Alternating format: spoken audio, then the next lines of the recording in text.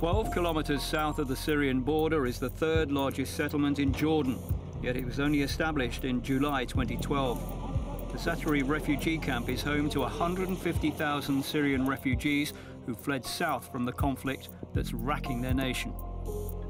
Young children make up nearly half the camp's population.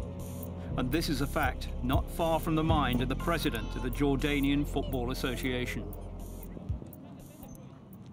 Through Futbol, we are managing to help these young kids, both boys and girls, have a future in terms of social development and understanding their potential. And we use it, for example, with mine risk awareness, with other social issues, and to give them a healthy lifestyle, a feeling of well-being, which is incredibly crucial at the moment. And I think that this is probably the first time that this has happened in a refugee situation, to use football for social empowerment and as a tool to improve the lives and livelihoods of our children. You know, football, of course, there's the issue of competitions and the sport itself, but it's also a lifestyle, and it's for the health and well-being of our youth, both men and women. After being elected a FIFA vice president by the member associations of the Asian Football Confederation, Prince Ali established the Asian Football Development Project. It's an independent body dedicated to helping children across the continent. With the Syrian refugee crisis still unfolding, the number of international organisations have lent their support, including Scotty Lee's Spirit of Soccer.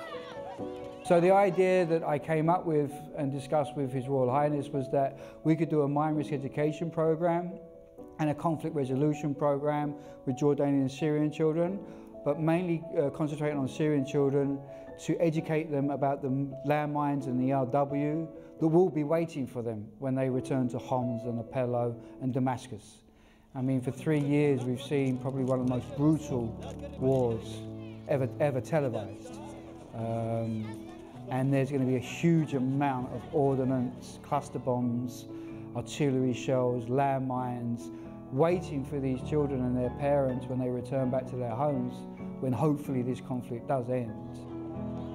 Lee already runs his mine risk awareness programs in Cambodia, Afghanistan and Iraq. He employs locals and in this case has trained coaches from within the camp to work with the children. What's at stake is far greater than just training the next generation of hopeful sporting talents. But the most important thing is to really sort of push home that, you know, when you go back, not only are you going to prepare to be a great footballer, but you're going to have to be really, really careful about being safe. So not when you're training and want to be the next striker for Syria and go and play for Real Madrid or Barcelona, because we're all massive Real Madrid or Barcelona fans, you're going to work just as hard to keep alive. Because you've survived the war, now you've got to survive the peace. The government of Norway, in conjunction with their football authorities, have also joined the AFDP in an effort to help improve the lives of the camp children. They built 8 football fields and are looking to expand their involvement, especially as there seems to be no end to the strife north of the border. The world cannot be blind to see what's happening in Syria, for instance. Football cannot be blind, and football is an excellent tool to make the daily life a little bit better, to create a little bit better understanding and respect for opponents and for your friends, and take care of each other instead of fighting. The Asian Football Development Project also supports other social schemes across the continent, from India's marginalised children receiving assistance in the Magic Bus initiative to Cambodia's young girls at risk of human trafficking. AFDP is working in more than a dozen Asian countries, and the list is growing. Asia is a vast continent, so needs are many and varied. However, there's a great sense of urgency with AFDP's projects at the Za'atri camp, where it's touched the lives of almost 30,000 children. Life is hard on that camp. It really is tough, and it's, you know, they still got people back at home dying daily, you know. And this project has given them some kind of hope. And it's given them some kind of status within the camp. Because within this camp, obviously, there is a more sinister side in respect of people possibly approaching young men, especially to do things that possibly would hurt innocent people. The important thing is to get a larger number of children and to create an awareness of the leftovers of war and ensure their safety in the future. It's also about the magic ball that draws children together, to be honest with you. Once children see the football, they gather around it.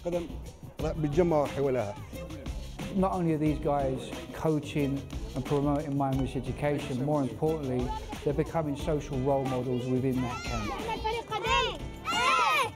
We have many programs, but I think the main issue is that we are utilizing football to empower our youth, to give them a healthy lifestyle, and also to give them a sense of social cohesion, to work together, to have teamwork, to understand each other, and to have the time to do something which everybody loves in the world, and that's the power of football. So we're very proud of this, and we will continue to work on that.